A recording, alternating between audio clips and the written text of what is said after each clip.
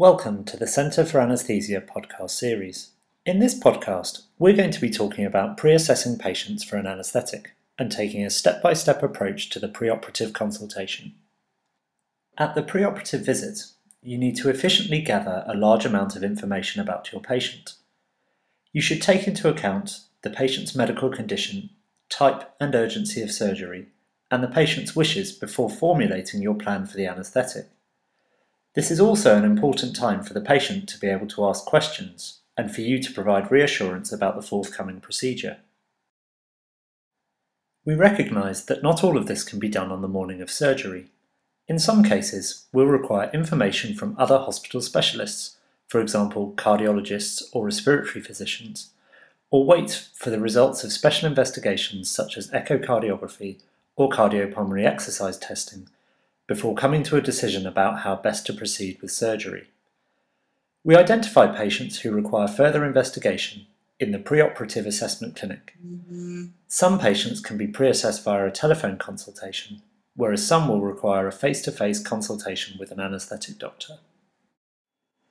This is the anaesthetic pre-assessment sheet that we use at UCH, and I'm going to talk you through how I use it during a pre-operative visit.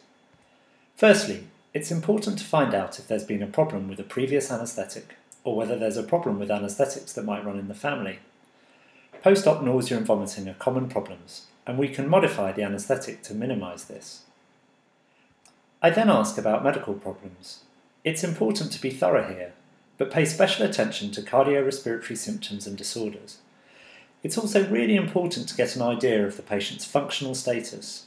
Questions such as, "Can you climb a flight of stairs in one go?" gives helpful information about cardiorespiratory function and how well an anaesthetic might be tolerated. Also, do ask about potential pregnancy in women of childbearing age, as some of our anaesthetics drugs may be harmful to the unborn child. I then move on to drug history. This can sometimes provide information about medical problems that may have been missed during previous questioning. It also allows us to identify any drugs that might influence our anaesthetic technique. For example, some antiplatelet agents are a contraindication to a spinal anaesthetic. It's crucial to identify allergies before giving any medication. As we give almost all our medications intravenously in anaesthesia, the consequences of not being aware of an allergy can be fatal.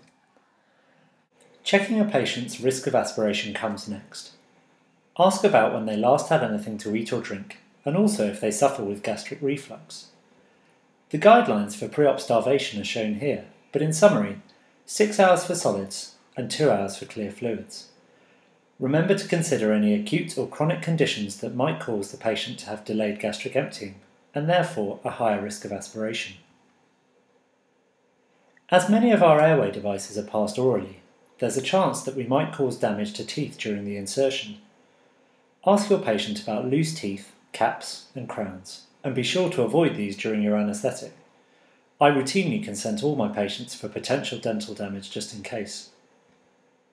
Consideration of the airway is also vital before starting the anaesthetic. There are reminders shown on this chart which can help identify the difficult airway. Mallampati score, neck movement, mouth opening and jaw protrusion are commonly used. Think about whether mask ventilation may be a problem, or whether intubation will be the problem, or maybe both will be difficult.